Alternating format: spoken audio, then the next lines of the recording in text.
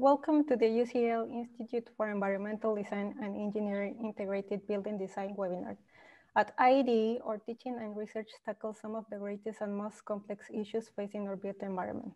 This webinar series explores how buildings can adapt to some of the challenges and changes we faced in the first century, such as climate change, resource efficiency, and health and well-being. My name is Lorna, and I am a PhD student at the IED Institute. So before we start today, I will run through some housekeeping notes. So just to let you know, today's webinar will be recorded. So if you'd like to watch it afterwards on demand, you can. There will be Q&A sessions after today's presentation. So feel free to use the Q&A button at the bottom of your screen to post any questions throughout. So without further ado, I will begin quickly in introducing our speakers before I hand over to them. So today, we are delighted to be joined by Daniela Catalano. Daniela is a senior building physics engineer at Buro Happold. She works with the sustainability team where she brings her energy efficiency skills. She also enjoys being involved from the early conceptual design stage through project management and following with continuous commissioning and energy management. We are also joined by Marco Mudoni. Marco is a senior engineer in sustainability and building physics at Buro Happold. Marco has worked on a number of projects with high sustainability aspirations across a range of topics with great focus on actual performance beyond just building regulation, energy compliance. Marco is passionate about streamlining processes, making the ordinary but necessary aspects quicker so people can spend more time coming up with innovative solutions to complex problems. So let me hand over to them. Thank you, Lorna. So firstly, thank you for giving us the opportunity to present this really interesting project. Today, Daniela and I will be talking about Stratford Waterfront in East London with a deeper focus on two particular case studies, Sadler East Theatre and UAL London College of Fashion. I'm sure many of you are familiar with this development, which is by the London Legacy Development Corporation, LLDC. It's a mixed-use residential development in East London, which comprises among the residential tower also some very iconic buildings. These are the V&A East Museum, the UAL London College of Fashion, BBC Concert Studio, and Sadler East Theatre, all surrounded by the public realm, which includes some retail in the scheme. Buro Happold has worked in the development alongside Allison Morrisons as lead architects and O'Donnell and Tumoy, who are the architects of specifically Sadler and V&A. Buro Happold is providing a very broad range of engineering disciplines across the project, ranging from master plan design for utilities, transport, people flow, bridge engineering, to a fully multidisciplinary engineering service on each of the individual buildings in the scheme. The sustainability targets across the Stratford Waterfront site are exemplary, particularly for energy and water consumption. Since the early stage of the design, we developed a sustainability framework, which you can see in this picture, which identified three main categories of the design to go towards.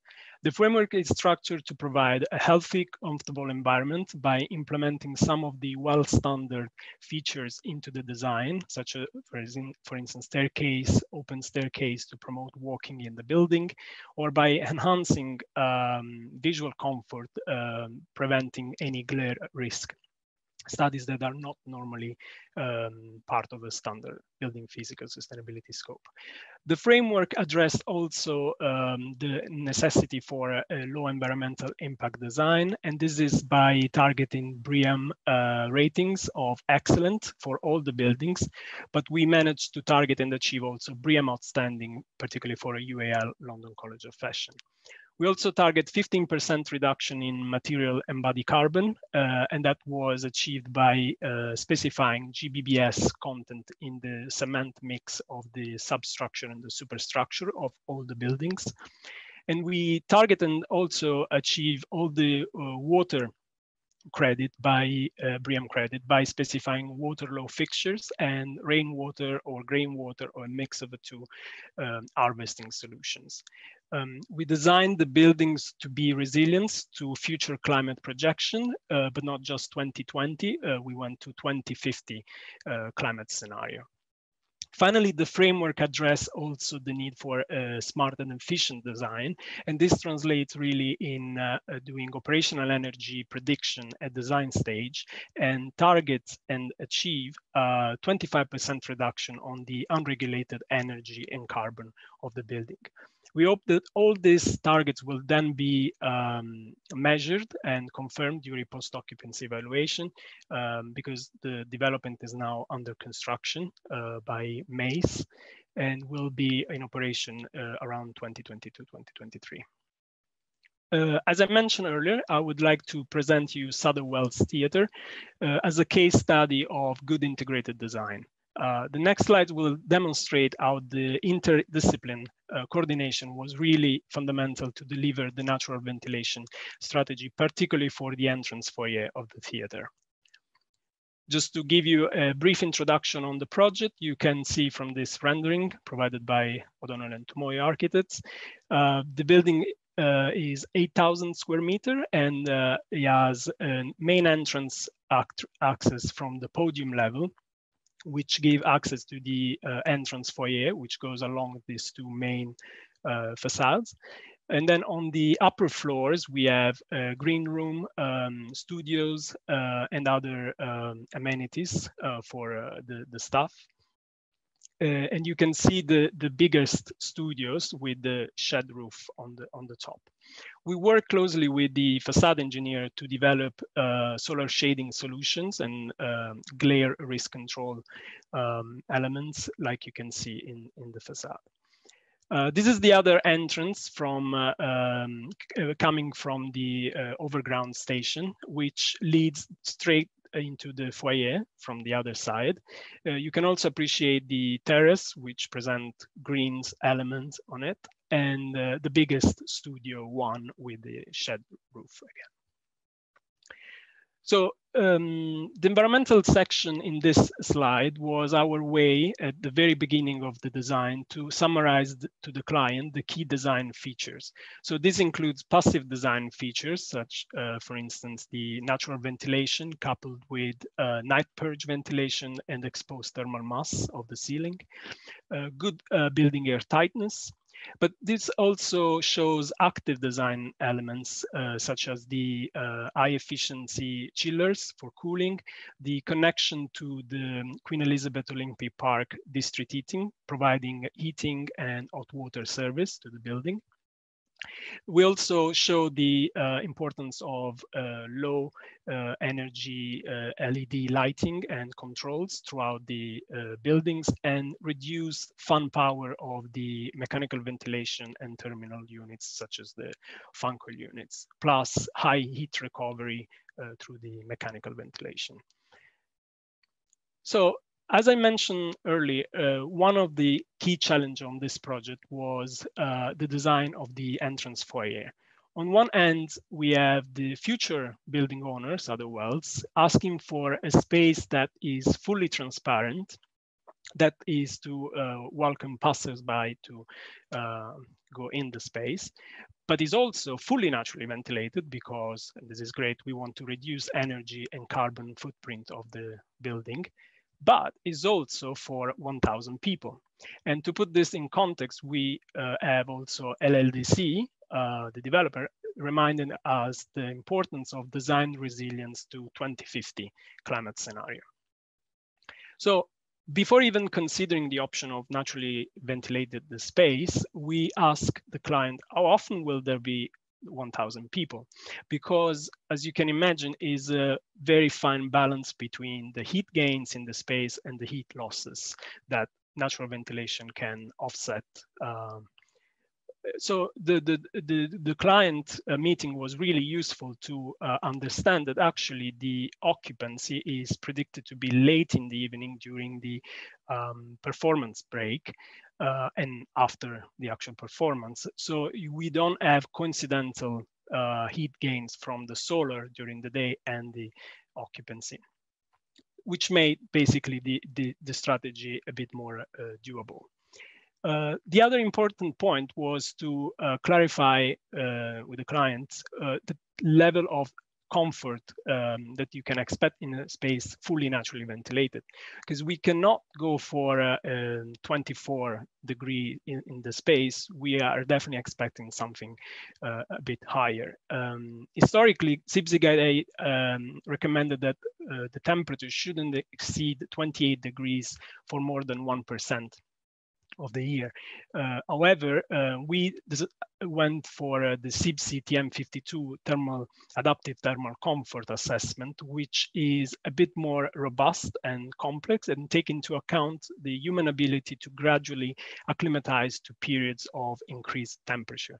Therefore, the expected temperature would be in between 28 and probably indoor operating temperature of 30 degrees would be acceptable when outside the temperature is predicted to be 40 degrees. To be honest, I'm still sweating thinking of the meeting with the client, trying to explain all of this theory in an easy, understandable way. Anyway, the biggest question is, how can we achieve thermal comfort by natural ventilation only? And personally, I think the answer is by using a holistic approach to design, which brings all the relevant disciplines together, including architecture, facade engineering, MEP engineering, lighting, security, and acoustic. I think this picture summarizes potentially all the key features we introduced, but we basically follow the GLA cooling hierarchy that you can see in the diagram below. So we first minimize the internal heat gains by specifying LED lighting, low power screens, and smart controls to reduce that heat gains in the space. We then manage the unwanted solar heat gains in the space in summer by having a relative low G value, but also introducing horizontal and vertical solar shadings in the form of green roofs, canopy, and these elements, which also have a function of glare risk control. And then we introduce the actual natural ventilation through a side ventilation strategy with top and bottom openings, and also cross ventilation here in the corner, which is the most critical area due to the double aspect of it. Also, we expose the ceilings, which was also a win-win in regards to the embodied carbon by reducing simply the material for any false ceiling. So here you can appreciate the actual design, which was the result of a close collaboration between the architects, obviously, and the facade engineers, but also the security engineer specifying the amount of openings that is allowed at night, which is only 100 mils. And all these inputs were basically taken and using IS software modeled to understand what kind of temperature we could achieve in the space. The top windows are actuated by temperature and CO2 level controls. For each of the thermal zoning, the foyer behind is split into. As I mentioned, there are these wind mitigation measures which are also useful for glare and solar control. And finally, the bottom windows are just manually operated. So if we look at the results, we see that for most of the summertime, the operative temperature or the field-like temperature in the space, we're looking particularly at this corner, which is the most critical one, stays within the green band of comfort range. So these are, according to the TM52 criteria, the temperature acceptable based on the outside temperature. And this is against the 2050 climate scenario. However, as you can see, there are some spikes in the plot of temperature, which happens to be when there's a peak occupancy and very high outside temperature. So in these cases, we had to come up with a different solution. And that's why we had worked closely with the MEP engineers and the architects again, to try think how can we achieve thermal comfort during these peak conditions. In that scenario, so let's say whenever the temperature outside is above 30 degrees, The top windows will be automatically closed through the BMS or by the facility manager. And fresh air will be diverted from the air handling unit that normally serves the auditoria to the foyer, which is just running around the auditoria space. So all we need really is a small branch of ductwork connected to that HU, which diverts some of the air into the space during the performance break. So the auditorium HU will also have a return air duct, which is from the top of this part of the foyer, which is double height space, so that the heat can be taken away and leave a comfortable temperature on the lower level of the foyer. But to address the specific issue of the most critical area, which is the corner with the double aspect, we introduce on the floor a fan coil unit, so a sort of a trench cooling, which provide additional local cooling to the space. You can see in this image the actual ductwork just above the bar, which is open to the foyer. So that required, of course, lots of coordination between the mechanical engineers and the architect to nicely introduce into the design this additional piece of mechanical equipment. To go into the detail of the M&E design, you can see here the air handling unit, which has a supply branch which goes into the plenum of the auditoria, so is displacement ventilation.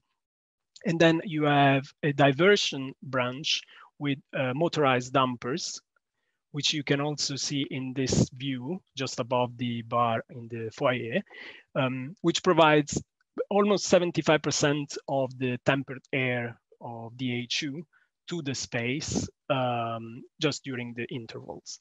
And then you have the extract system from the top of the auditoria, as well as the local extract from the top of the foyer back to the HU, so we can also recover part of the heat.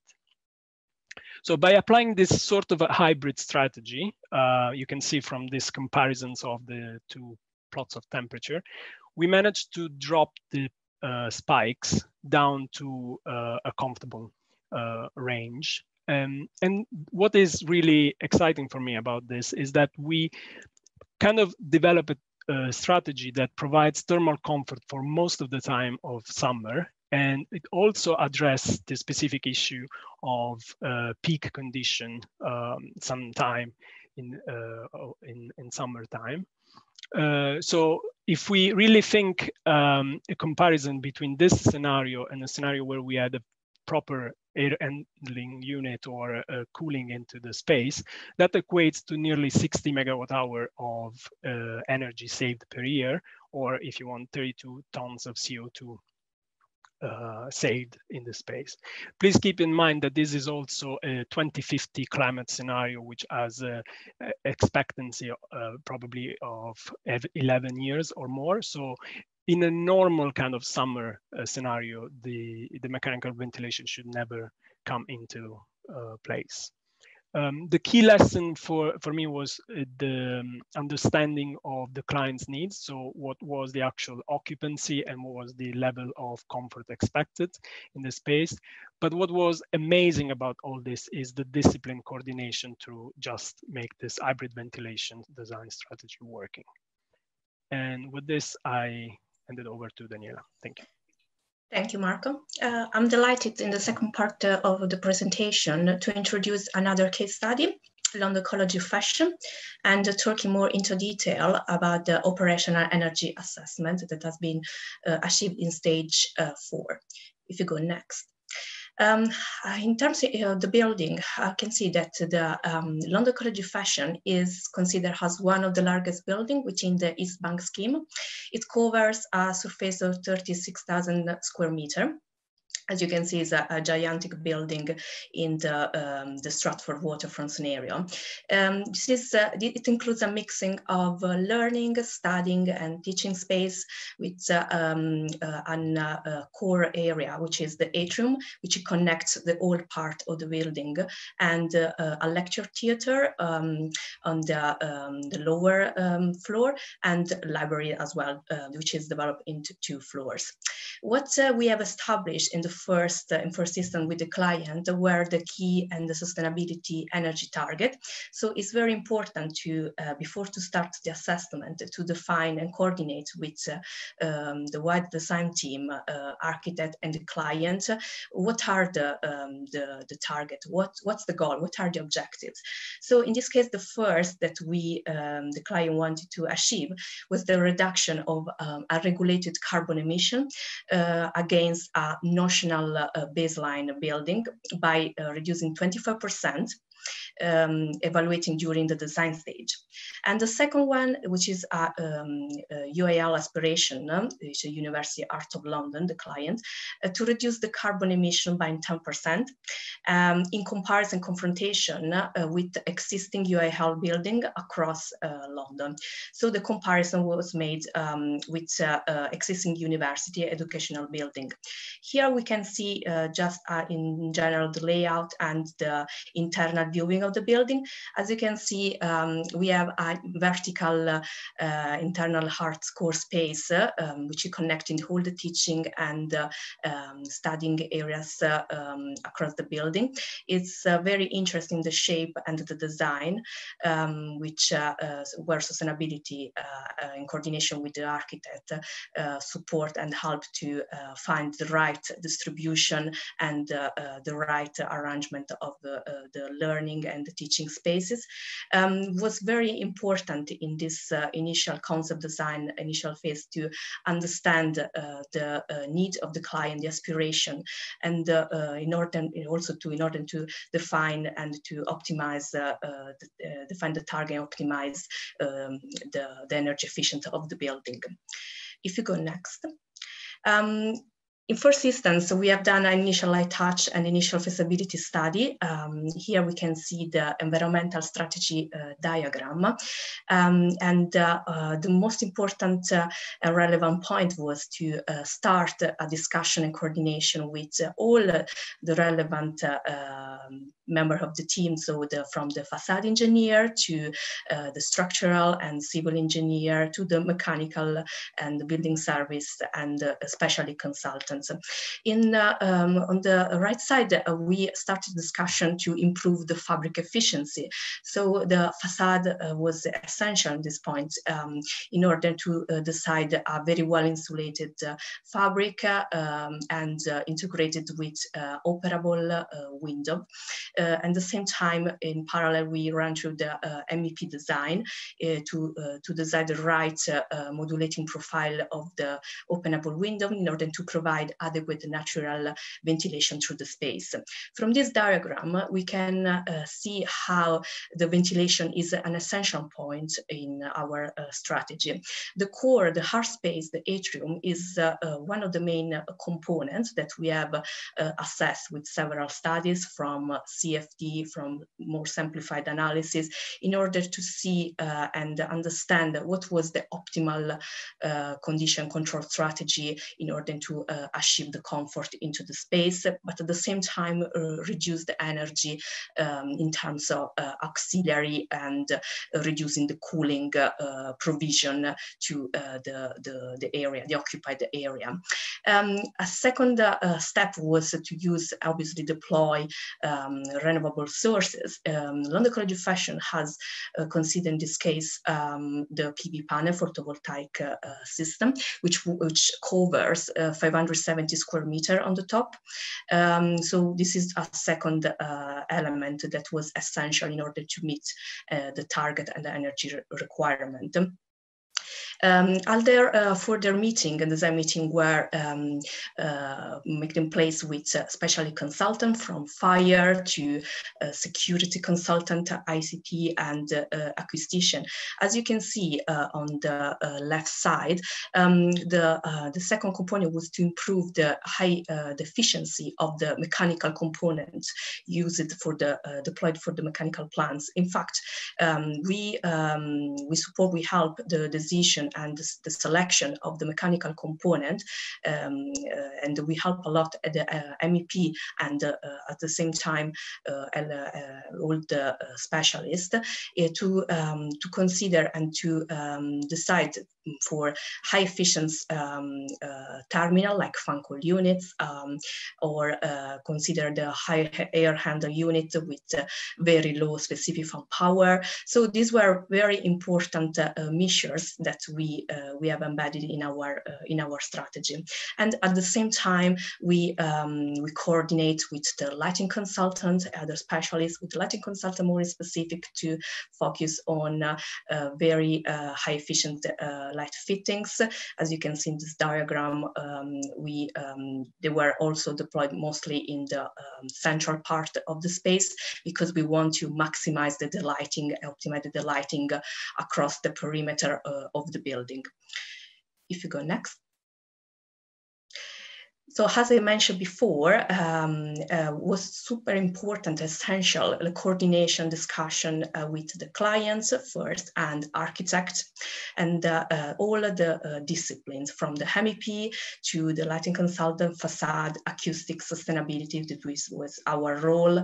So we were like we covered like a central role in all the environmental strategy, and was important to improve the building energy performance of the building, and to understand what was the main issue, how we could improve, how we could help the mechanical engineer, for instance, or the facade in order to select the right material, healthy material, to reduce the body carbon. So there were all a sequence of elements that were totally focused to achieve one target, which is the optimization of the building from the energy efficiency point of view. So here you can see in the central picture the energy model that was built up in IES. I was very focused to describe and to reflect the design proposed from the architect in my thermal model. So in this case, I was consider all of the external features, so the shading. I model with accuracy all the spaces, and important, as I mentioned before, was the more important role was played from the atrium, the heart space that you can see from this central picture. It terminates on the top with the two chimneys. This is quite essential to understand also the ventilation through the spaces from the bottom to the top, and also to understand how we could avoid the warm air going into the space. So all the strategy in coordination with the mechanical engineers, and at the same time with the architect and structure, facade, civil engineer, and acoustic designer, was important to convey to a higher the highest efficiency building, and to achieve the right reduction. The approach was based on, in first instance, on a TM54 methodology, which is quite simplistic and not very well detailed. And secondly, I moved to an advanced HVAC modeling at the end of stage 4. I'm starting with in stage 2 with a TM54 approach, because there was a lack of information and inputs provided from all the specialists, also from the architect as well. So the first part was based on simplification, calculation, and with a high level of uncertainty that hopefully was covered in stage 4, where I undertook an advanced HVAC modeling. In this case, I modeled more into deeper detail all the ductwork and heating, cooling, ventilation system. This is just a typical extract from HVAC modeling. identifying a typical system that it was considered in the analysis. So first step before to start an advanced HVAC modeling is gather and collect all information available from architects and all especially consultants in order to have a very good coordination and also avoid any lack or miscommunication in the first stage. I was collecting all the information about the first system for the operating hours and occupied hours in the building. So I arranged a several meeting, design team meeting with the architect and with the client. UIL was important to provide the occupancy profile, how the building can operate, room by room also, which equipment should be installed in the room. Because the London College of Fashion is essentially an educational building, but at the same time, it includes a lot of different use. So we have workshops, teaching space, seminar, library, and comms rooms. So it embodies a lot of different uses, and it was very important. It was very important to understand how the building could operate. So for how many hours the machineries deployed in the building could run through, and if they were running on continuously or for specific certain time during the day. Secondly, we asked to the mechanical building service engineer information in regards of the mechanical plan, so the specifications, schematics, everything was useful to understand how work the system. So I asked mainly the heating, chilling, chilling hot water and domestic hot water loops. That was essentially to understand the generator, all the components, pump, fans, all the elements that were deployed in the system. Here, an example of the HVAC system strategy. So just to give you an overview, and some extract from the components of from the air handling units, and in terms of the mechanical system, and about the natural ventilation, how the window were operating. In terms of ventilation, you can see from this floor plan, on the right side, we have mainly mechanical ventilated spaces. So all the rooms that have, as you say, workshops or low, medium, high process, where we have a high cooling load, we were forced to provide temperate air at the back of the rooms. At the same time, we applied a specific openable profile to the windows. So they were considered in these spaces on the right that were mainly southeast, southwest facing, were considered as a mixed mode. Going to the other space, we have, like in light blue, on the top, northeast, in this case, more at the same time, more mechanical ventilated with local cooling. Fan coil units were deployed to this space due to the high load derived by the machineries that were deployed in each room. As I said, there were, the building has different uses, from low process to high process. So all the workshop contain a lot of different machinery, like the sewing machine, that where all the information were provided from the UIL in very deep detail. So we considered all these elements, all the loads, in order to understand where we had to provide higher cooling or where was necessary only to provide natural ventilation. On the left side, you can see there are seminars, teaching space. So in this case, we only rely on the natural ventilation, and the mechanism was based on automated window linked to the BMS. So in my energy model, I provide solutions in terms of modulating profile, how to open, how this window needs to operate, in which time and which specific hours of the day have to operate based on the internal temperature, outside temperature, temperature. So the mechanism was coordinated and integrated then in the mechanical specification and also in the facade specification as well. So the role of the sustainability consultant here as a BH my role was very important to understand the need of the occupants, and at the same time where was necessary cooling provision and where not. So where we could only rely on the natural ventilation. And in the end, we have the hard space where, if you go back, we have the hard space, so the core of the building. So in this case, for the hard space, we have only displacement ventilation, all air, minimum fresh air. So we were forced to provide the air ventilation because of the very hot temperature that the building can achieve during the day. And this was driven by the overheating analysis assessment. Also, we coordinate with the MEP and the facade as well to understand what was the best solution, and also with the specialists how we could reduce the internal gains in order to minimize the operation and minimize the consumption from from the auxiliary lighting and other energy uses. So this HVAC system strategy gives a very brief overview on what was included in my assessment.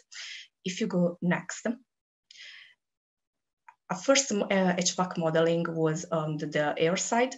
So this is an extract just to give an example how I have modeled one of the space in the building. This space that is included in the slide is about the north-south east of the building, where we model mainly the primary air and fan coil units. As you can see on the left, I'm focused on the detail of the supply fan. So in the HVAC modeling, we provide in the detail all the input, all the elements to understand the right consumption, the right design consumption, in this case to understand the kilowatt that was produced from this supply fan. So as you can see, I've just highlighted one of the components, and based on the specification schedule provided by the building service, I understood the specific power, and I calculate as well the final energy of each component of, in this case, of the supply fan. Also was very important to understand how we can control the ventilation in this case in the occupied area. So another important element, component of the system is the demand control ventilation. So I put another element under part, the proportional control system, how I have modulated the ventilation, the flow rate in the space. This was based on the CO2. So I've created a ramping profile in this case, as you can see, and it provided the calculation of the flow rate that was necessary in order to avoid any discomfort to the occupant in the area. So these two elements that I've light here were considered in the HVAC model, that in a simple TM54 methodology that cannot be used because we cannot detail all the elements, all the specific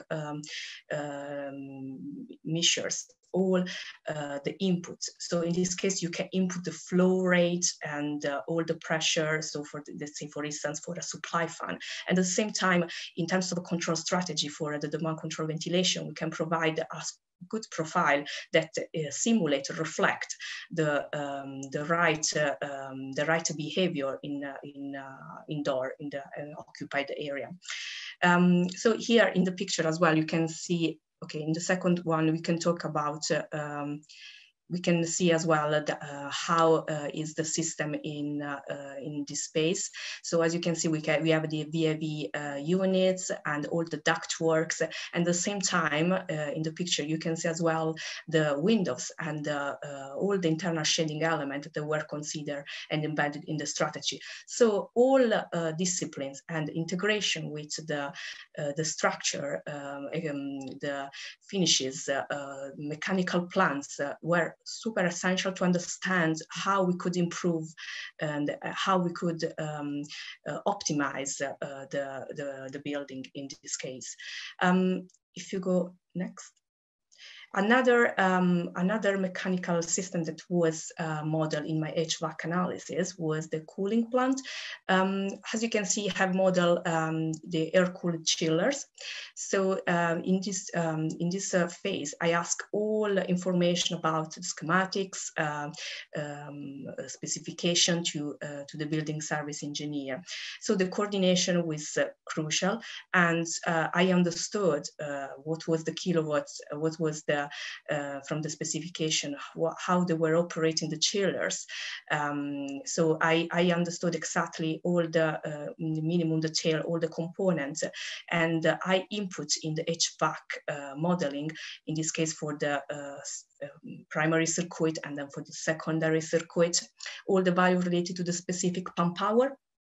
So the specific pump power was specified in the analysis that with the TM54 we couldn't analyze. So I was very proud to understand and to include in the minimal detail all this information taken from schematics, as you can see in this slide, and also based on discussion with the MEP. The control strategy was also important because, as we know, the HVAC control strategy is another point that we need to understand in order to make work all the components and the system itself. If you go next. And finally, we model as well the heating system. So for London College of Fashion, as for Sadler as well, we have the district heating with the plate heat exchangers. Here an example of one of the circuits that have a model in HVAC. Because it's a very complex building with a lot of systems, I have subdivided in 4 macro categories, would say from the constant temperature circuits to the variable temperature circuits. So I have created different circuits based on the spaces served by this. So more in the detail, we have the radiator based on the variable temperature circuit that I have described and in this slide with just a extract from my Apache HVAC, which provides some information about the design loop capacity and going more into detail about the design hot water supply temperature, which is 65, as you can see here, at outdoor temperature 0. So all this information were embedded in the analysis to understand then the final result and the breakdown in energy uses of the building.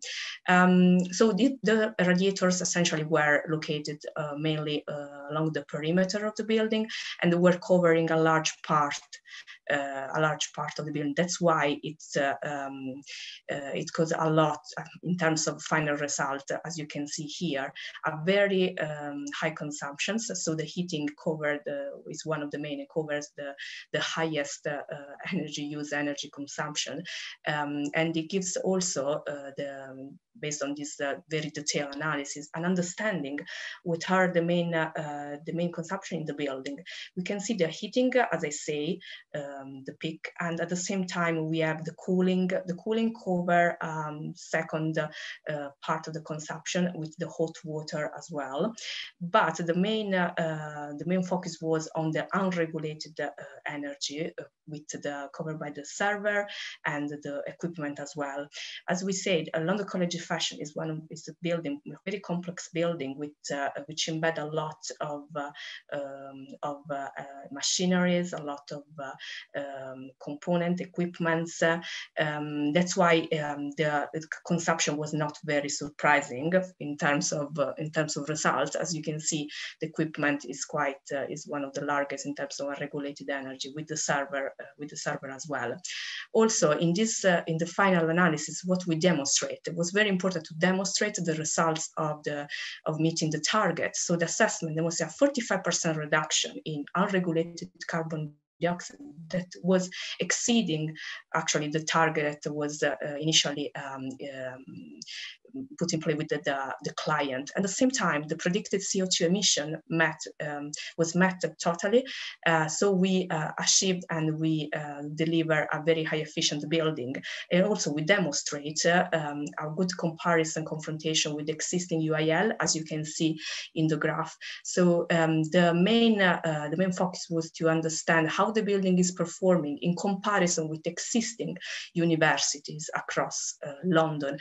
If all the design was successful. So in this case, as you can see, was quite easy to understand that with all of the measures, sustainability measure and optimization of natural ventilation, considering all the mechanical components and described and input in very detail in the analysis, we could demonstrate and provide to the client and to the wide team more reliable result with a very high accuracy in the calculation.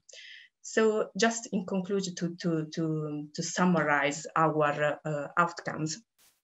In this particular case study was, as a sustainability consultant, I was coordinating mainly in the first concept and design stage with all the disciplines in order to understand the occupancy, understand the use of the building, how the building can be improved, and to provide good solutions.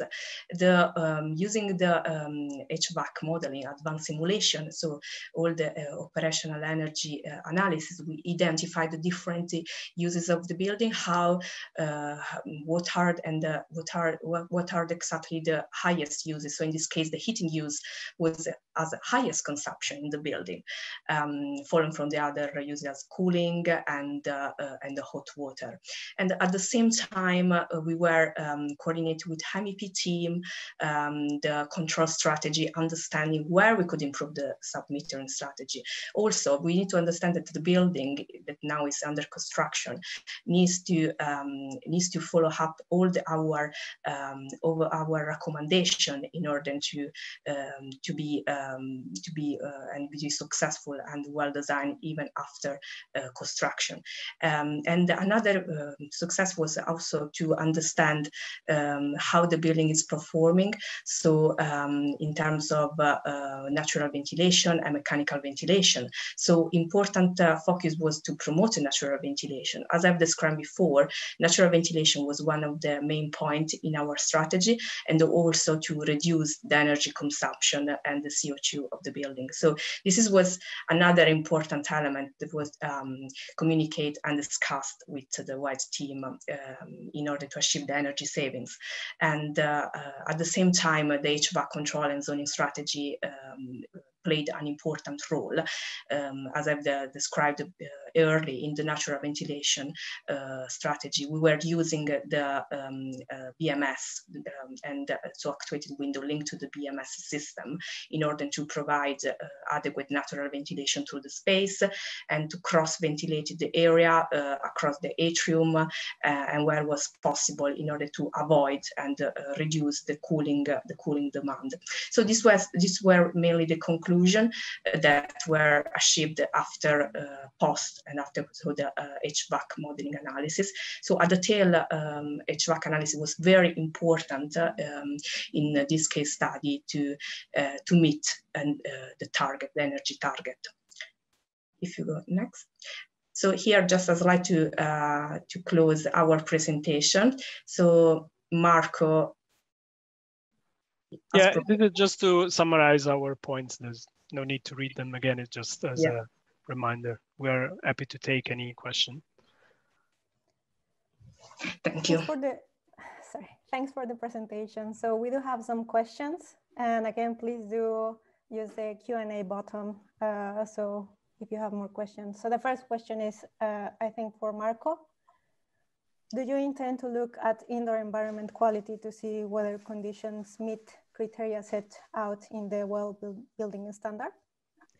So we target as part of our BREEAM assessment to conduct during the first year of operation an indoor quality assessment, so we can actually prove that what was in terms of also the chosen material and the in the space, that the level of not just the thermal comfort but also the kind of health environment is actually in operation.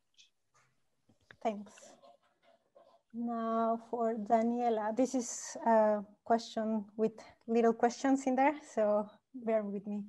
Could you please clarify where do your occupancy information comes from? Were these assumed by the client? Were prospective users involved? Who made the assumptions and based on which facts? Yeah, basically we ask to the client, in this case UIL, we submit an RFI, which is a document where we want to receive the specific information when the building is occupied, how the building is managed. So all this information were issued through a document that as a sustainability consultants, we were like assuming typical profile based on the use of the building, let's say from students or in this case for student or during the week when the building is occupied. And the client, after he saw all the assumption, approved or not, or provided further information if they were not matching the real occupancy of the building. So this was an initial discussion with the client based on a document that we issued. Is the LC building monitoring CO2 levels with a view to enhance, not bend, if measured levels high? Yeah, we consider the demand control ventilation system in the building. So the operable window and the openable window were linked to the BMS, so based on the CO2 sensors located into these spaces. And for Marco, in the project, there is use of the heating district of the UCL facilities. There is no cooling districts near there. We actually look into the option of having cooling from the same energy center, but the capacity wasn't enough to cover all the buildings. Therefore, we allowed basically chillers in the scheme. But we went for the very low global warming potential refrigerants, the lowest we could get at the time of the design. So we investigate that option, but it was just not doable for the specific project. Right. Brilliant. So these were all the questions that we have so far. So thank you again to our speakers, Daniel and Marco. Thank you. And for giving a wonderful presentation. And please do register to our next webinar and see you again in the future. Thank you. Bye-bye. Bye.